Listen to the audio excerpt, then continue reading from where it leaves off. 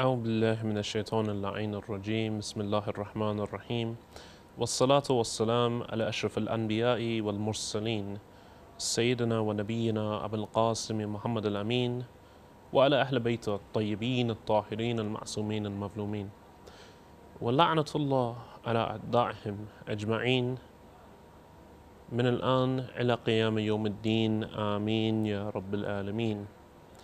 Dear respected viewers, thank you for joining me once more on this, your show, Back to the Basics. I am your host, Yahya Seymour, and of course we are live from the holy city of Karbala. It's my honor to be joining you once more, and inshallah ta'ala, we will be moving on to a topic of, dare I say, it's been one of an interest of mine, particularly in previous years, of course. Sometimes, like most other things, once you kind of exhaust a topic beyond your natural limits of interest, you pay to give it the attention that maybe you once did. And that's certainly how I find myself in this particular case. Of course, over the past few episodes, or rather the past 2 episodes, I briefly discussed deism. And because deism just fails as even competing as a worldview, in that it's essentially atheism with a little sly trick up its sleeve of claiming that, well, I believe in a God and therefore I can ground everything. Well, not really, because when you claim that there's a God who isn't concerned with the affairs of humanity, who has no relationship with human beings, then again, you strip life of all purpose. And the same problems that we saw with atheism would apply to deism too. Namely, the lack of free will, the lack of objective morality, and what have you. And of course, you can refer back to those 2 previous episodes in order to know that.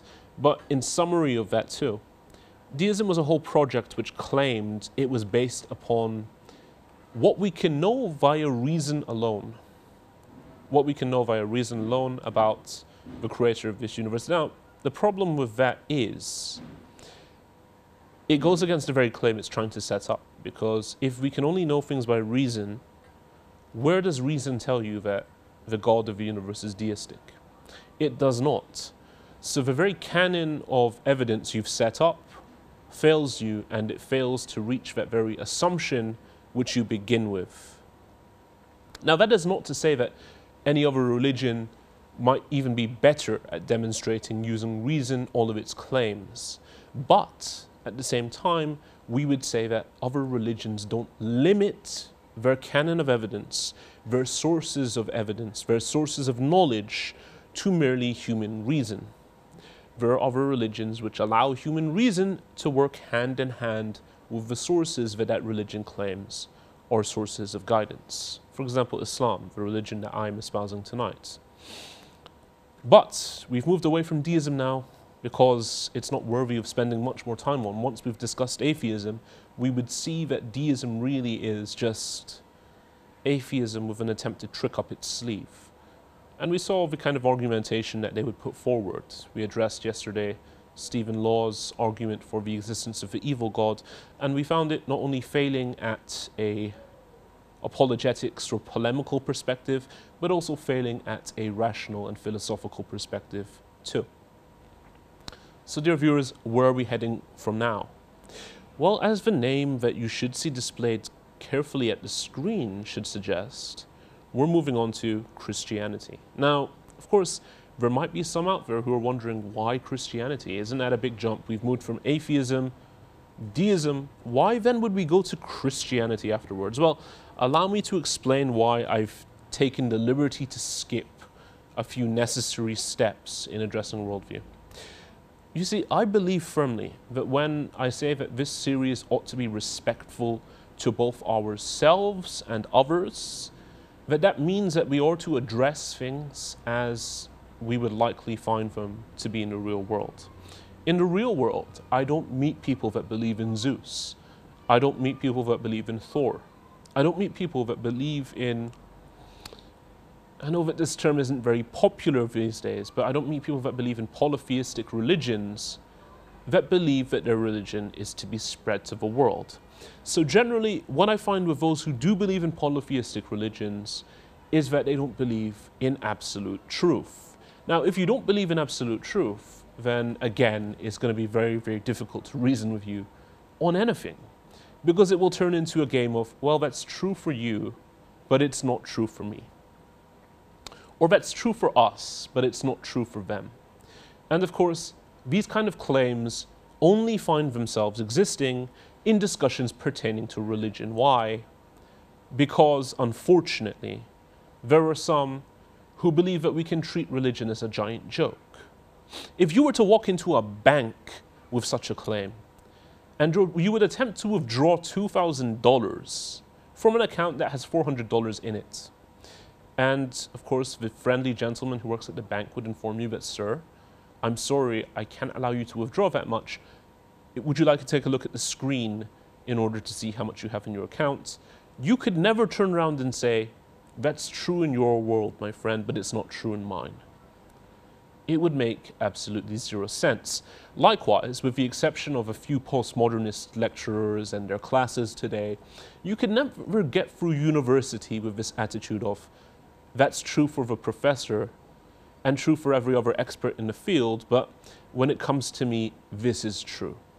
Unless, of course, your discourse were backed heavily by documentation, evidence, and facts, and you weren't merely putting forward your view as an alternative within a world of relativistic views, each one being valid, but were rather saying that your professor was wrong objectively, and these are the reasons for why you believe he's wrong. So, of course, when someone believes in pluralism and they believe in what we call relativistic truth, it's very difficult to engage in a dialogue. Now, after that, you might be wondering, why didn't I start off, therefore, with Judaism? Well, you see, Judaism is not a missionary religion, and Jews will rarely ever discuss their own faith with you, even if you ask them to. That is not to insult them. I don't mean to insult anyone on this show. I'm not even insulting those who believe in relativistic truth. Rather, I'm just stating the actual fact that it's unlikely we'll ever be in a discussion with someone that is an espousing member and adherent of the Jewish faith who wants to have a conversation. But nonetheless, we shall actually reach some of the claims of Judaism. The primary reason for why we're focusing on Christianity, which is of course a newer religion than Judaism, according to the linear history that is given to us by academics of religion, although that's not necessarily our standpoint, because we believe all the prophets of Bani Israel were of course Muslims, in the sense that they were calling to one God and submission to Him. We would see that Christianity differs radically, heavily, and emphasizes a completely different nature of both revelation, God, knowledge, and the nature of humanity to what we find in the other Abrahamic faiths, namely Judaism and Islam. And so for that reason, I would like to engage with Christianity before we can even consider moving on to Judaism. Now, Christianity, it's a very interesting topic. Why? Because I know that there's a lot of Muslims out there, perhaps dare I say, I may have even been one of them when I first converted to the religion, who believe that we can take this really cliche, classical Generation X approach, and it's not really just Generation X, these things became popular in Generation X, but they have existed for a very long time, of just taking the Bible and finding apparent contradictions, or what we call the Texas sharpshooter fallacy, which is where we find anything in the Bible that looks like it fits our religion, and we try and use it against them, not realizing that the context doesn't really fit. No. This Texas sharpshooter fallacy only works to a certain degree. And of course, it is something that proved to be quite effective to a certain level, because we could demonstrate certainly that there were assumptions within the text of the Bible that were not in line with the theological claims of Christianity. But getting you to Islam after that was a very, very long shot, and often required a massive leap of faith, one that could never be demonstrated from what we consider the corrupted text of the New Testament and the corrupted text of the Old Testament. Now, of course, what I mean by this is that there's many of us who think that it's just real simple. We just pick up a Sheikh Ahmed Deedat book, we pick up a Dr. Zakir Naik lecture, and we go out and we discuss with Christians. No. You know, in the same way that we don't like it when other people use cheap and tacky polemics with ourselves, it's best not to use cheap and tacky polemics with others. Now, certainly the late Mr. Deedat was a person that reflected the time and the era he was from. His polemics were very indicative of an era in which Christians would go around doing the same thing with the Quran, go around doing the same thing with the seerah of the Holy Prophet sallallahu alaihi wasallam. And so his methodology in engaging with Christians isn't so strange or abstract for someone that understands his time, his culture, and his context. But if you understand the time, culture, and context of Mr. Deedat, you would also understand that with the exception of a few parts of the world where there exists this similar aggressive missionary type behavior coming from Christians, belittling the Prophet, belittling the religion of Islam in such a very disturbing way, you would understand that with the exception of those countries where this very much still goes on, there are very few contexts where we would ever want to be applying the polemics of Ahmed Deedat. And so what do I propose as an alternative? I propose as an alternative that we get to understand Christianity as a religion. That we try to understand what Christianity claims for itself, and that our critique of Christianity, our engagement with Christianity, would be based again on this consideration of what a worldview is.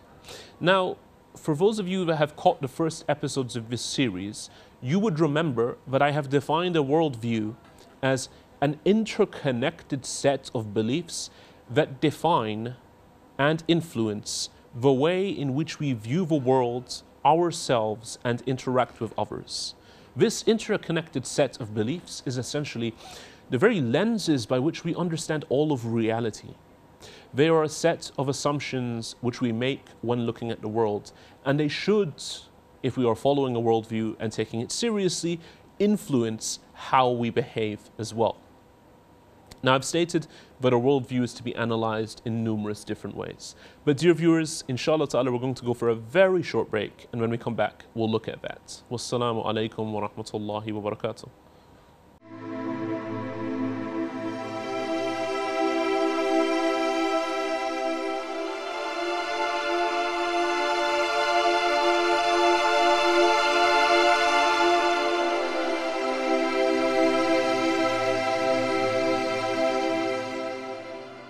Welcome back, dear viewers. Thank you so much for enduring with us. And we were, of course, discussing how one analyzes a worldview as an introduction to our discussion on the worldview of Christianity. Now, some of the ways I have handled and discussed what we ought to discuss when it comes to looking at a worldview is, number one, the concept of God. What is the concept of God that is possessed by that worldview, if there is indeed any? And this would fall under the remit of ilahiyat. The second issue is, of course, what is the nature of man? And this would fall under ilm al-insan. What is the nature of what it is to be a human being? And what is the nature of human beings in the eyes of God? And what is to be our view of other human beings? Now, after that, we would look at what is our knowledge of anything. What does it take to have ilm? Can we have ilm? Can we trust our minds? And of course, this is again something very important to look at. After that, we would look at the science of akhlaq and what it means to be good, if there is indeed such a thing as being good, and what is the nature of good and evil. What is the reason for the existence of good and evil? And lastly, what does it mean to be righteous? This concept of having iman, what does it all lead to? These are some of the things that we would discuss in terms of looking at a worldview. In terms of starting as a very brief introductory episode on Christianity, what we have to understand is that Christians will base their religious claims upon a particular text, and that text is known as the Bible. Now, the Bible comes from the Greek word biblios, which means a library. And the reason it's called this is because the Bible, unlike the Quran, is not a book which they believe was revealed at one particular point of history to one particular individual. Rather, it is a series of books. Now, of course, there is different claims as to when these books were compiled, what the nature of these books are, and we need to make that very, very clear. Many Muslims misunderstand what the nature of Christianity is in light of its claims. So what we want to make sure is that we don't understand Christianity on Islam's terms, but rather we attempt to enter into a dialogue where we can understand what Christians believe about Christianity and the claims they would make about Christianity, in order that we can look at it as a worldview and see objectively why this worldview is very deficient, or at least fails to meet up to why we would follow Islam as a worldview. In regards to the nature of God, we all know that, inshallah ta'ala, we all know rather, that Christians believe in general, as a majority today. And allow me to try and give a working definition of what a Christian is for the sake of this show.